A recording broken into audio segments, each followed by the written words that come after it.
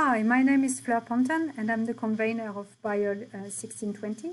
This is your first lecture, and during this lecture I'm going to go through the basics of Biol1620, going to talk a little bit more about the assessments as well, unit reps, and give you some general information about the unit.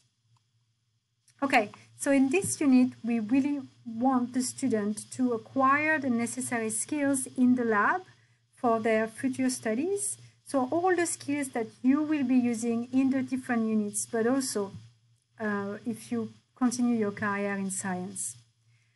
We also would like the student to be to acquire this safety awareness when working in the lab, to be able to work in a team, to appreciate diversity and ethics, to get this ability to access and interpret scientific works, where to find it, how to read papers, how to get conclusion.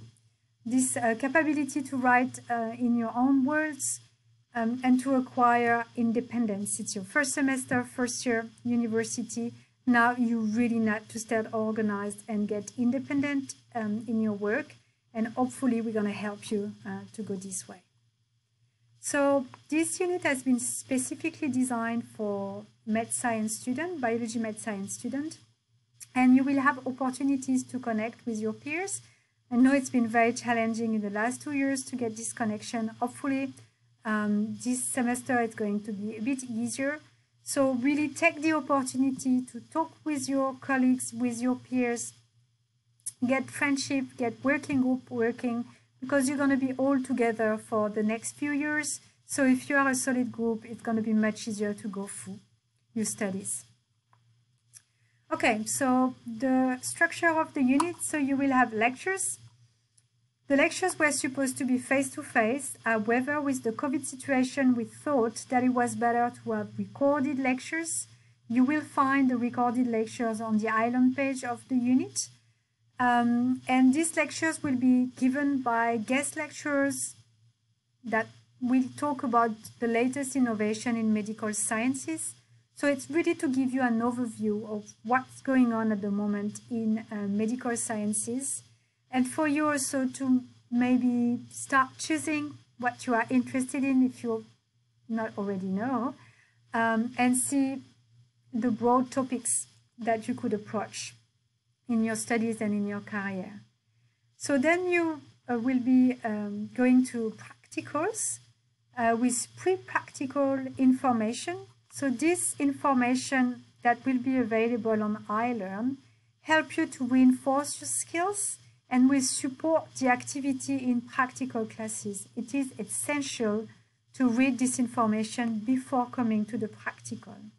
And then you will have practicals in lab classes. So the practicals will be on Monday and Tuesdays. You have all the information on the island page. And during these practicals, you will be learning essential skills for your degree and your career in medical and life sciences. So how to find this island page for the unit and other units as well. So follow the link that you have here, and you will see all the information is there.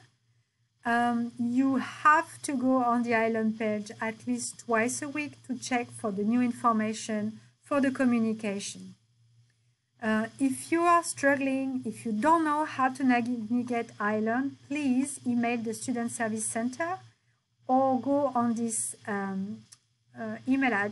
website immediately and ask for help. Please do not wait, because in week 4 or 5 it's too late, okay? You need to access the information now and to be on top of it. This is the island page of the unit. So first you have the welcome to the unit and the acknowledgement to the traditional custodian of the Macquarie University land. You got a brief overview of the unit, some communication. So they have different way of communicating. You can send an email to biol1620@mq.edu.au. There is also some announcements that are made, so it's mainly me or the super tutor who make them, so they are very important to read. There is a general discussion forum, so this is where you can ask any type of question, so your peers can answer, the tutors or the convener. There is also a forum that is specifically designed for the practical classes. And there is another section where you can send a private message to the convener. If you send an email to Biol1620, it will also only come to me or the super tutor. You can find on the left-hand side the gradebook. If you click on this little icon for grades, this is where you can check for your attendance and your grades of the unit. If you scroll down, you will find, so you have other information such as the campus map, how to apply for student reps. We're going to talk about that a bit later on. And you will find information about the unit guide 2022, where you have the detail of the activities and the assessment, and lots of different information about the activities, the practicals, and everything. All the lectures will be recorded and available on Echo. So you have to click on this little Echo text here, and you will be accessing the recordings. I'm going to show you a bit later on what it looks like.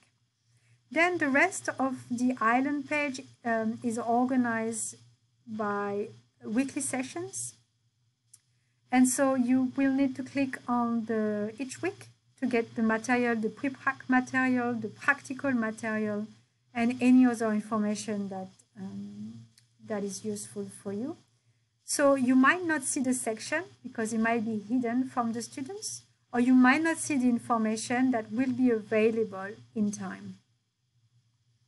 Okay, let's talk a little bit about the assessments. So there are different types of assessment. First, just let me reinforce the fact that the participation in pracs and TUTs, so prac and TUTs are going to be given together, is compulsory. And you have to attend at least 80% of your practical sessions. So you will have lab and TUT pre-activities. So this is mainly the pre-prac quiz, and there are 2 post-prac quizzes that was 10% of your total grade, and they are weekly. Then there will be 2 exams, a midterm and a final exam. The midterm exam is a midterm quiz test as well as a practice-based exam. Both of them will be done during the prac session in week 6. And this is the same structure for the final exam, and this will be during the prac session in week 12. So the exams are done in the lab, even the quiz.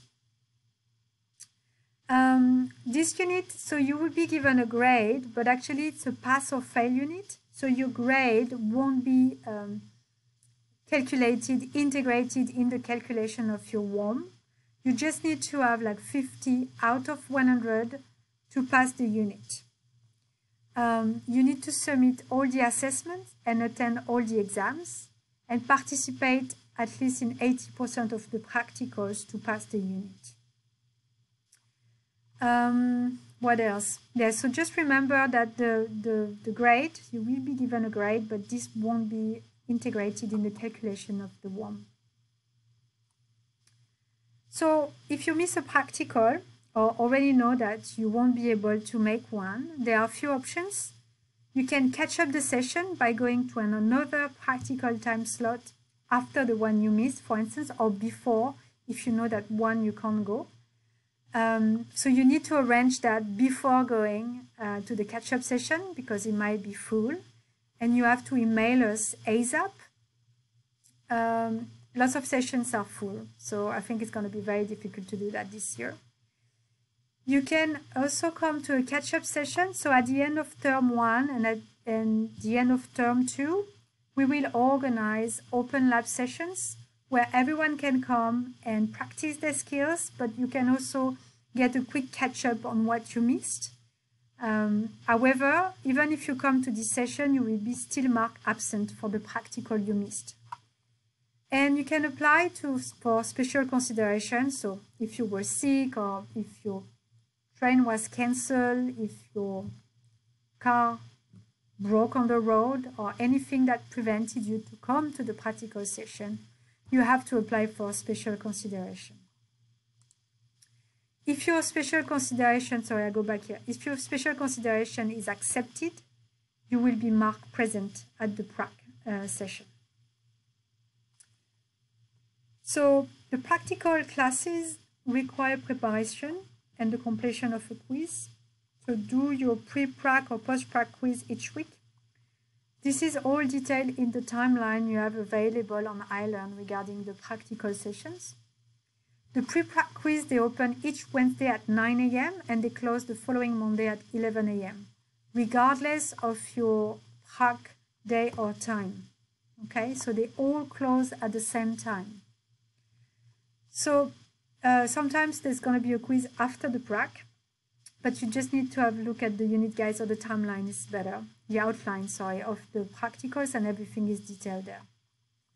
Students that enroll late, so for instance in week 3, have a medical certificate or have special adjustments, can actually get their quizzes time extended, but you have to email us and to let us know for having more information and to see if this is endorsed. Okay, the lectures. So as I told you before, they were supposed to be face-to-face, but actually we're going to provide them to you as recorded, and then we will have some Q&A sessions. So the lecture will be recorded and available on Echo on Mondays of each week. There will be the Q&A session with the convener and the lecturer on Zoom on Thursdays from 1 to 1:30. Group of students will receive an email from us to ask questions to the lecturer to make sure that everyone participates and there is a good dynamic. So don't worry, we'll give you more information about that later on. And all the lecturers are researchers that you will be in contact with during your studies. So they are either directors of the majors you're going to select, or they are researchers that are working in top topics in medical sciences. So it's very important for you to network with these people right now. At least they know you. You could do an internship in their labs. They can also be director of your major. So it's really important that they see your cute face and talk with you. So this is how on iLearn the lecture will be presented. So you won't have access to all those lectures. This is the way I see it. You won't see all of that. But for example, here we have lecture 6, week 6, Jan Johnson, that is uploaded. It will be available on week 5. But you see these little 2 symbols, icons here. So one is to watch the lecture and the other one is the presentation. So you will just have to click on it and you will see the presentation coming up with the lecturer talking. I think I put the outline as well, which is available on the iLearn page. So you see there is the date, name of the lecturer, and the topic of the lecture for each week. So in week 1, it's my lecture, this is the topic, and we will have a Q&A session on the 24th of Feb. You can ask me any questions. And then we continue this way. So this is for the first term, and you also have the lecture for the second term on the outline. Okay, practicals. So the team, there's me. You have a super tutor. Her name is Lara Trumpf, and she will be teaching a little bit on Tuesdays in the afternoon. She will be your main coordinator for the practical sessions, and she will help you to navigate things when you email Biol1620. We have Rebecca Oliver. She's the unit technical support. So she's the person who organizes all the prac classes and everything. So she's a very important person in the team. And then we have 6 tutors who will be here: Fahad, Tess, Tonmoy, Jess, Courtney, and Sarah. You will have the same pair or single tutor every week. It's a good opportunity to have some connection with him. You can ask them any questions. If there is something important, you email me as well. But they are here to help you and give you advices, so do not hesitate to communicate with them. Okay, so during the practicals, you have to wear enclosed shoes. So you have to cover the toes, the upper surface of your foot and heel. You won't be allowed in the lab if you don't have enclosed shoes. You will access an ePrac book on iLearn, so take the ePrac book with you either on a USB stick or on your laptop, and you can fill it out during the practical session. You won't need a lab coat during the pracs or any other PPE. You can't access the labs also if you haven't done the safety quiz. It's compulsory before accessing the lab. Last thing, you can't be late. We won't accept anyone 10 minutes after the start of the lab session because we're talking about the safety in the first 10-15 minutes. And so we don't want anyone to miss the safety recommendation before starting the practical. Okay, so just to repeat to you, there is an ePrac book. It's important to read it before coming to the prac because then you know what to fill out. And you have to fill it out during the session. If this ePrac book is for you to get a record of what you've been learning, it's also going to be useful for me if, for instance, you say that you came to a practical and you were marked absent. So I'm going to check your ePrac book. I'm going to ask you to send it to me. Or if you are like borderline in passing the unit, I will ask you all your ePrac books, your prac books, and just to see if you have been filling them out seriously, if you came to all the session, and if you've been working hard to acquire all the skills that are important in this unit. I just repeat weekly pre-prac quizzes. There are going to be 2 post-prac quizzes. And don't forget the pre-prac quizzes, they close on the Monday at 11 a.m. Even if your practical session is on the Tuesday. They all close on Monday at 11 a.m. So as I told you, the attendance for the practicals is compulsory and it will be marked in your gradebook. So please check your attendance in the gradebook weekly. If you got a 0 in the column of the practical, it means that you've been absent. If you got a 1, it means that you attended. If there is any mistake, please contact us and we can go through it. You will be able to swap between practical sessions on eStudent until week 3. You cannot access sessions that are already full. They are nearly all full, so it's going to be very challenging to swap between sessions. If you have to swap last moment because your train was late, you missed a session, and you just want quickly to go to the next one, email us ASAP, and we'll let you know if you can do so. There will be 3 skill certificates given according to the skills you acquired during the practical session.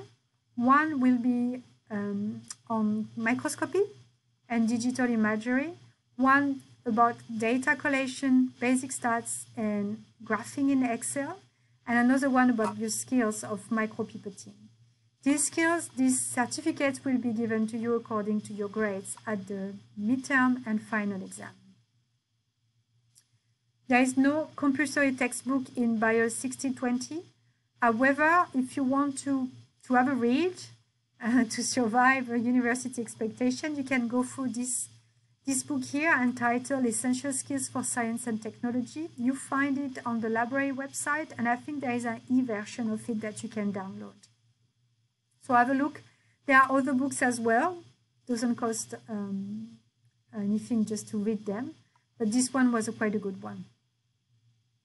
Okay, so how can I do better in my assignments? And we're going to talk about the resources that are available at Macquarie University. So there are workshops and individual consultations that can be organized. You don't have to book for these free services, but to go where they are given. This was the address that has been so far used. Just check that for this year it's the same one. So you can have one-on-one consultations or workshops, and you can discuss lots of different stuff, such as your assignments, your writing, how you can progress on your writing, what is referencing, lots of different other aspects that would help you to be successful in your assignments. So you can follow this link and get more information about it. StudyWise is here to really support you as well. So it's more like management and organization of your studies. find effective ways of working. Also go on this link, just see what they have. Just choose and pick what you think would be useful for you. It's free, it's support, just use it. It will only help you. And this is a detail of the web page, so I won't go into details into it, but just go there and see what is available. Okay, student rep. So you can become a student representative for Biol16. It's a very important role for us because you're going to be able to report all the things that are working or not working in the unit and how we can make student life better. So what do you do as a student representative? You're going to solicit information from students, from any issues or good things in the unit, summarize this information and give it to me, communicate it to me. We will have meetings with me and the super tutor and go through these different possible issues or solutions that we can have. You will meet with the unit representative of the other units and maybe with the head of school, head of department.